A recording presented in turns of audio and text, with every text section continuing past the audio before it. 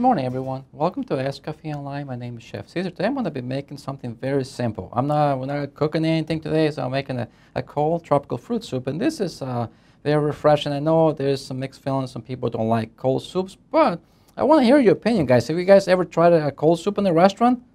Who's here today? You guys are very quiet. What's going on? Morning, Chef. No, I haven't tried it. Never, huh? We'll see how it goes.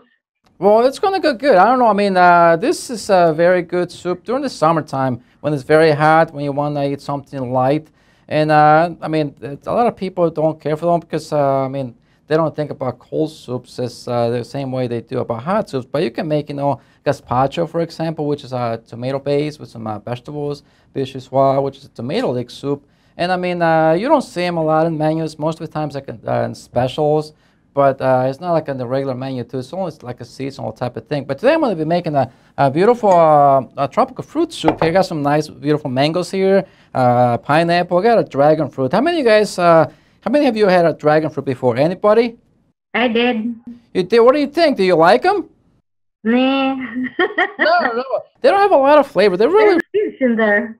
Yeah, I mean, I want to show a picture of a plant in case some of you guys never had it before or never seen it. This is from a cactus plant family, and they grow in tropical regions like southern Mexico, Central America, Thailand. And they really some of these are like they have a white flesh, some have like a yellow flesh, and also some like really bright red. I don't know which one is this one. I'm gonna cut it open just to make sure to see what I got here.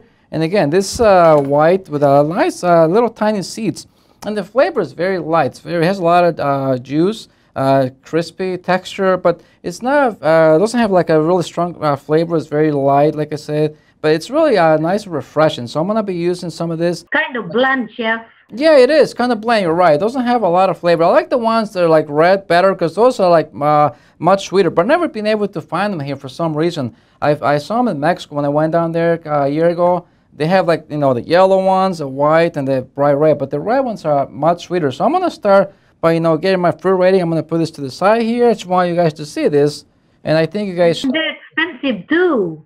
No, they are. They are very expensive. This one is probably like $4 for one fruit, so they're not really, they're not cheap, but, because they're exotic fruits, so that's why. So I'm going to start by peeling my mangoes here. You guys can either use a peeler at home, or if you use your knife, you want to be very careful when you're peeling mangoes. They're very slippery when you take the skin off. So I'm going to basically make a base so it can stand, and without moving. And then you want to just peel the skin off here. Were the other variety of mangoes better, Chef, than this one? The Manila ones, those are very sweet, but they don't have as much flesh as these other mangoes. It just really depends the season too. Right now they're in season, so they're really good, and they're very cheap as well.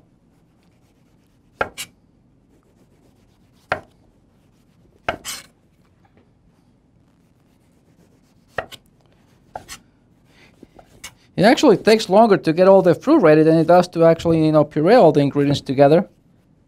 So I got my mango down here.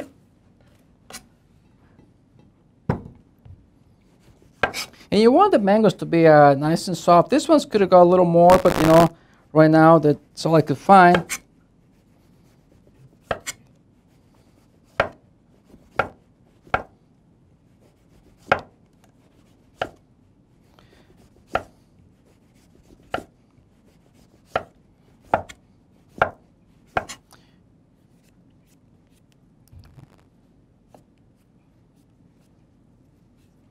Okay, now I'm going to cut the flesh from here.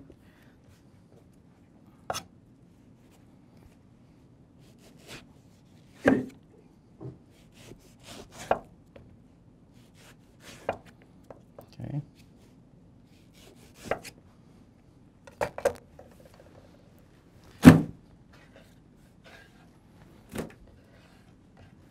I'm going to use probably 3 mangoes to make my soup.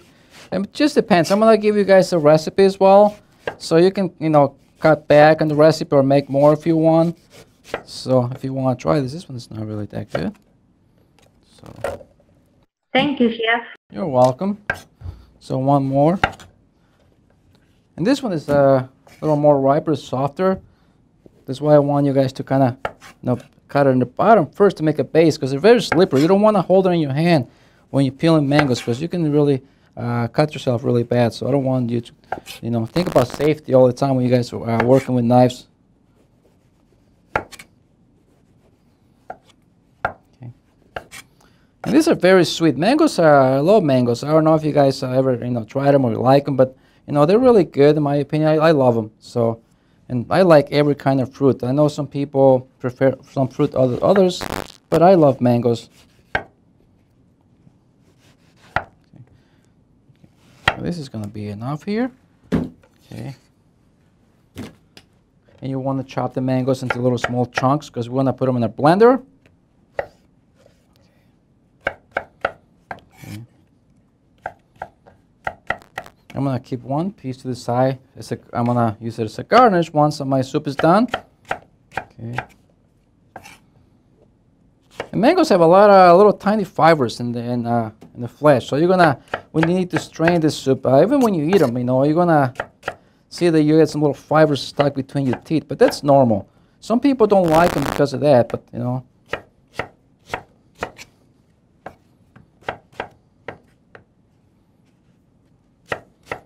So you want to just cut them into big little chunks. You don't have to cut them very small because we're gonna put them in the blender anyways.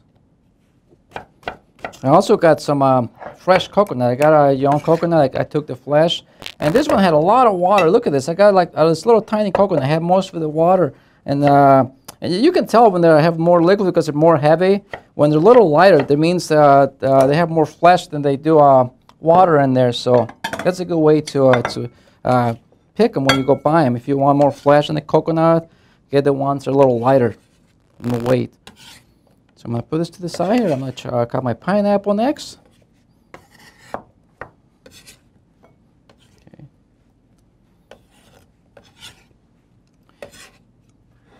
Make sure that you guys ask questions if you have any, okay?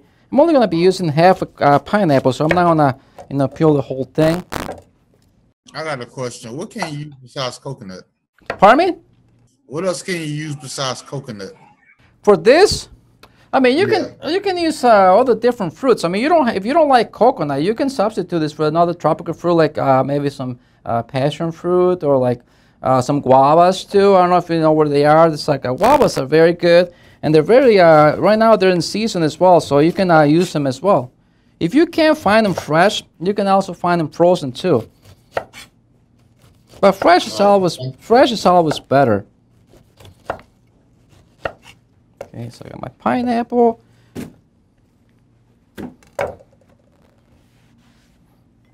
Okay, so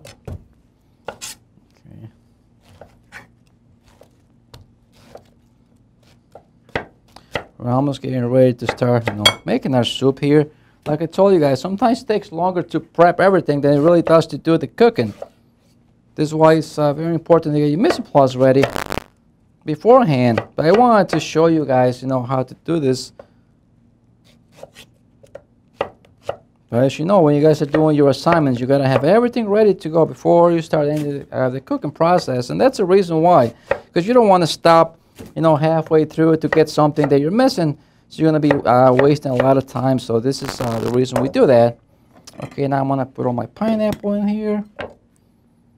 Okay, so we're gonna start pureeing my soup. And the best way to do this, you want to allow the soup to rest. You want the flavors to marry together. So if you can do it a day before, it's even better. But if you don't have the time, just allow the soup to rest in the cooler for about 2 hours so it gets nice and cold. And then, the flavor is going to be more intense. Now that we have our fruit cut up here, I'm going to start adding it to my blender here. Okay. I might have to do it in 2 batches because there's a lot of fruit here. And I don't want this to go, all over the place. So I add my mango there, some of the pineapple. Okay. Okay. And we're going to make a nice puree. I'm going to throw some of my young coconut in there too here. Okay.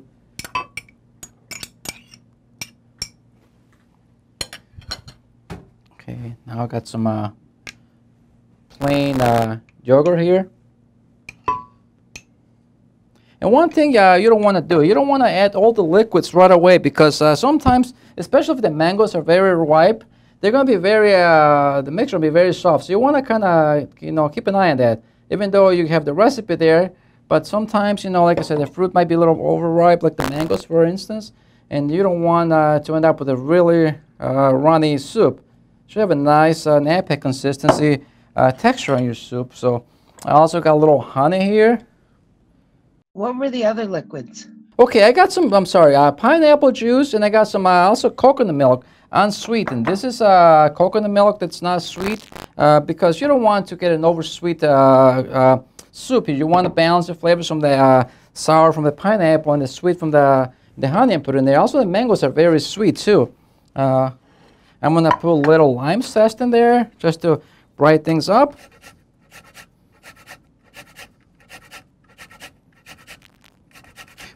As you can see, this is very simple to make. There's no cooking involved like there is with some other cold soups.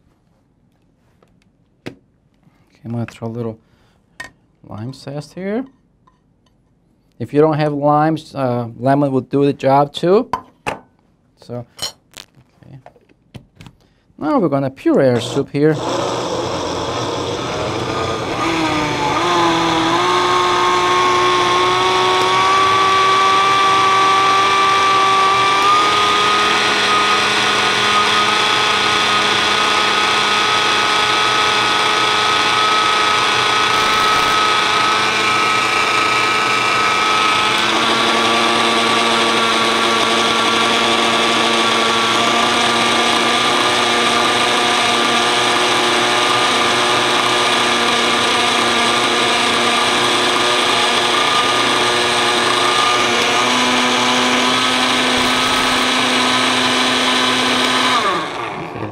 One batch is done here. Okay, I want to show you the texture of this consistency. As you can see, we're going to still puree, strain this because there's some strings that, like I was telling you, from the pineapple, the mango that we don't want in there. So I'm going to pour it to my sieve here while I do the rest of the fruit here. Okay, so. You might have to give a little help. You're going to push it through with a ladle or a spatula because sometimes it's a little bit thick and doesn't want to go right through. So you want to give it a hand. Now we're going to add the rest of the fruit here.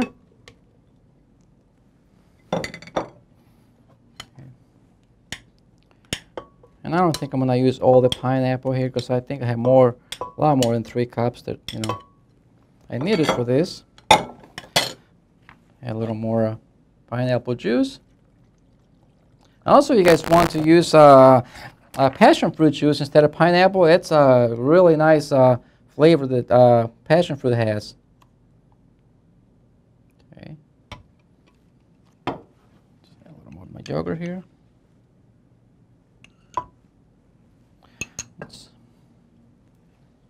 If you guys want to use some of the coconut water that you guys are going to get from the fresh coconut to kind of thin it down a little bit, that's fine too. I'm going to do that right now. You guys can also drink this water. It's really has a beautiful, nice flavor, very refreshing. Did you put in the dragon fruit? Not yet. I'm going to use that as my garnish for my soup. It doesn't go in the soup itself. But if you want to put it in there, you can. I mean, it's up to you. I'm going to keep it on the side to use it as a garnish for when I play the soup.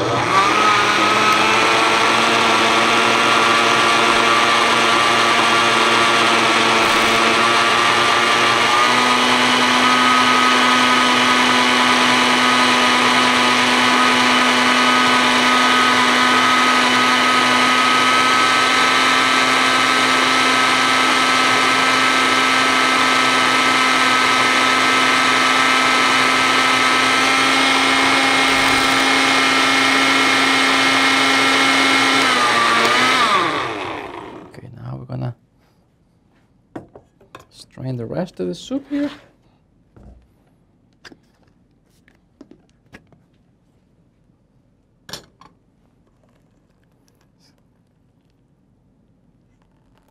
Okay. It's got a beautiful bright yellow color there.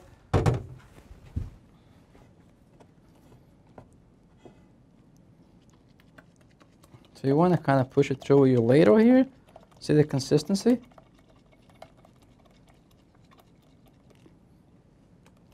If you think it's too thick for your liking, you can also add some more pineapple juice as well to thin it down a little bit. It won't hurt.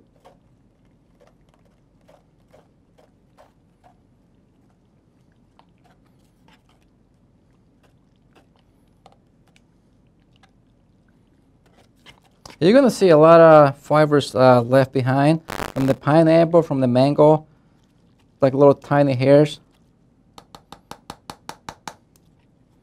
They're right here in the, look at that. You don't want to serve that, so you need to strain the soup. There you go.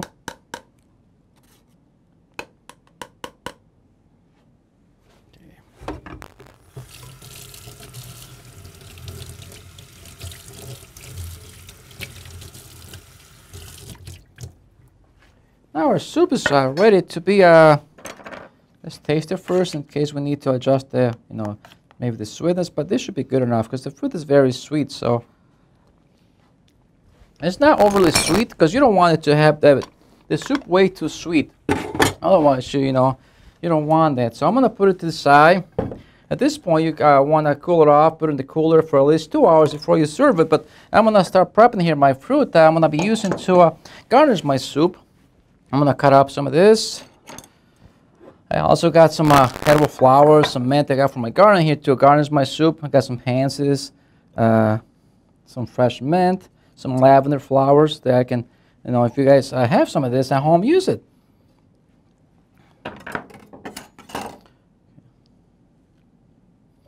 I make a little tiny balls here for my. Or you can cut into little cubes too. You don't have to use a melon baller to, cut the dragon fruit. But this is gonna look very nice. Okay.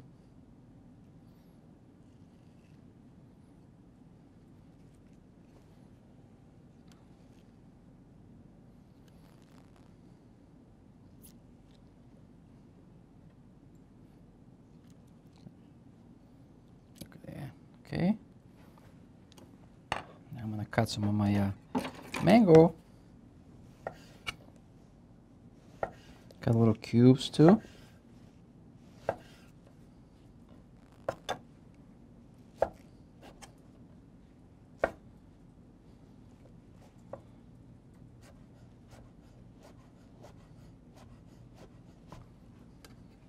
These are gonna be my garnish. I'm gonna be putting in my my soup.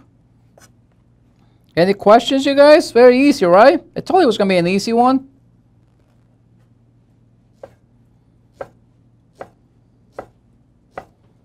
You guys are very quiet. You guys didn't have your coffee yet this morning, probably, huh? Okay. This should be good enough for my garnishes here. Now I'm going to clean my bowl. Now it's time to plate my soup here. I would normally, like I say, wait, a few hours so the flavors are married together.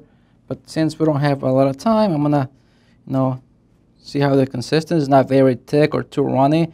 This is how you wanna get it. Yeah.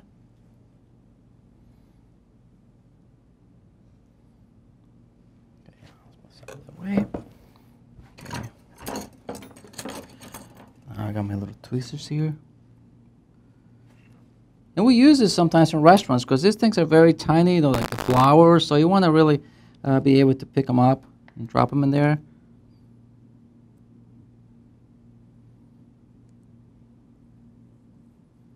So slippery, huh? Okay. Look at that. They're going to float on top.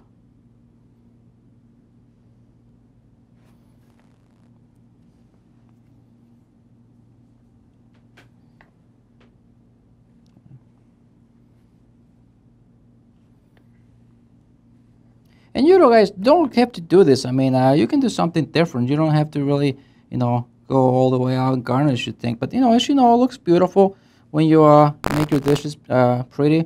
And that's the whole thing, you know. You want to really, you know,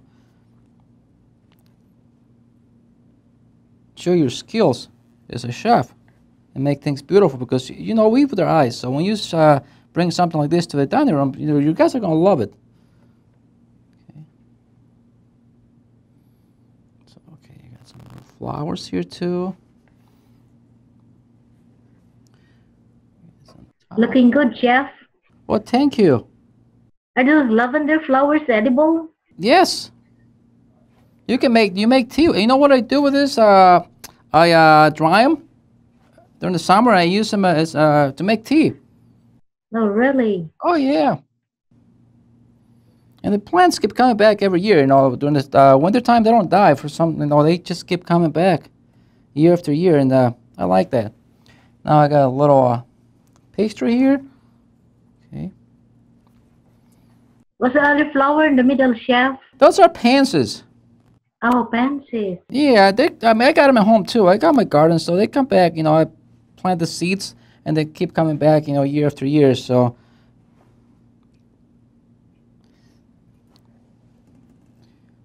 and here you go, guys. As you can see, it was very easy to make, very quick. You know, it doesn't take a lot of time. You know, there's only a few ingredients, but if you know how to combine them, you know, properly, you can make something, you know, wonderful and tasty. So, you know, like, that's the beauty about cooking. You don't have to have, you know, a lot of work into a dish. I mean, you can't, but, you know, also you can make something very quick, very fast, and very tasty as well. So I want to thank you guys for being here this morning, and I will see you guys in a couple of weeks. Well, thank you, chef. Have a nice day. Thanks so much.